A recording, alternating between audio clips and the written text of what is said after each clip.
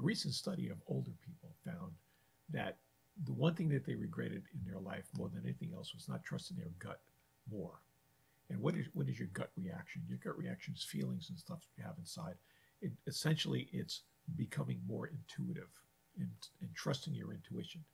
In the meditation classes that I teach, we teach people how to use their intuition and be able to trust that intuition. So focusing on your intuition is kind of like driving from Florida to New York and not paying attention to the street signs as you go along. As you be driving along, you'd be like, "Gee, should I get off at this exit?" and wonder, is this my destination or not? Now, your intuition is kind of like the same thing. It's kind of like reading those street signs as you go along.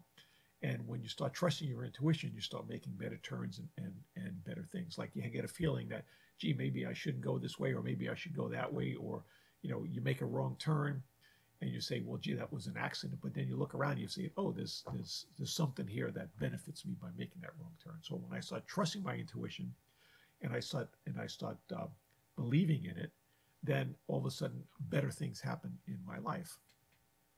So one of the things that we teach is how to trust your intuition, how to tune into the intuition. And again, it has to deal with being able to go to an alpha state, which is a meditative state, and being able to tune into the universe and find out what is the universe trying to tell me. Hope this answers some of the questions you have on intuition and gut reactions. Think positive, focus on what you want.